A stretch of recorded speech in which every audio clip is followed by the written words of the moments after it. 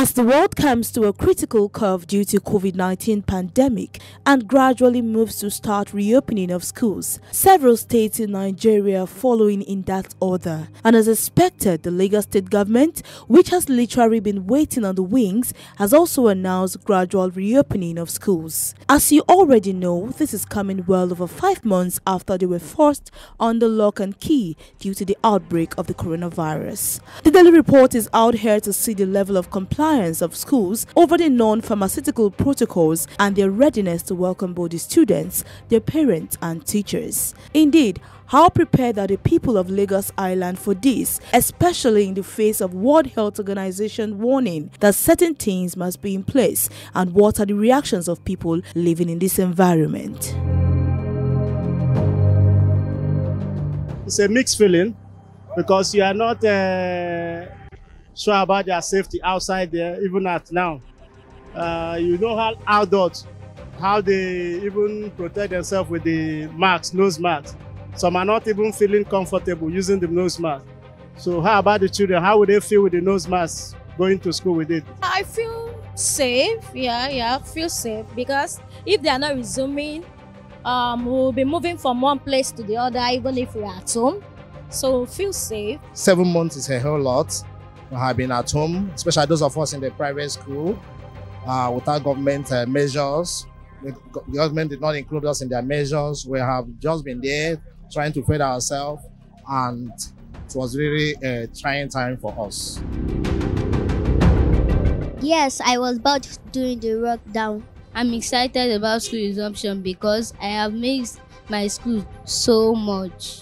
I watched films, I read my book, and I was doing home lesson. Wow, I feel excited.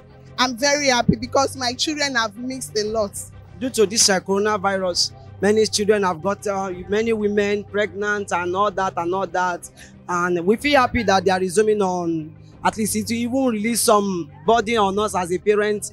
At least when they are at home, we'll be shouting, stay one place, do this and all that. Now they have resuming. At least their teacher will do the rest from where we stop. They will continue from there. Sincerely speaking, social distance cannot thrive in this area because this place is crowded.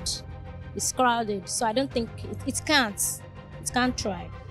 That is the situation we found ourselves. Not only my school area, almost everywhere in Lagos, you can see the environment. Almost everybody trading here, nobody's observing social distance. But knowing, number one thing is safety first, knowing that I have to protect myself as a person. Through this lockdown, Lagos State Governor Sanwo-Olu brought this television, what they call it. So my children always watch every Wednesday and Saturday and Sunday. They always do this television sometimes.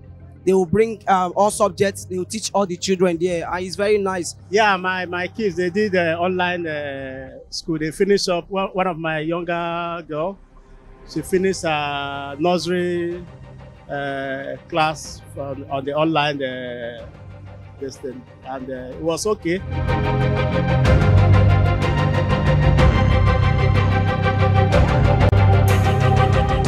With the population of people here, the Daily Report finds that there are schools located in this environment.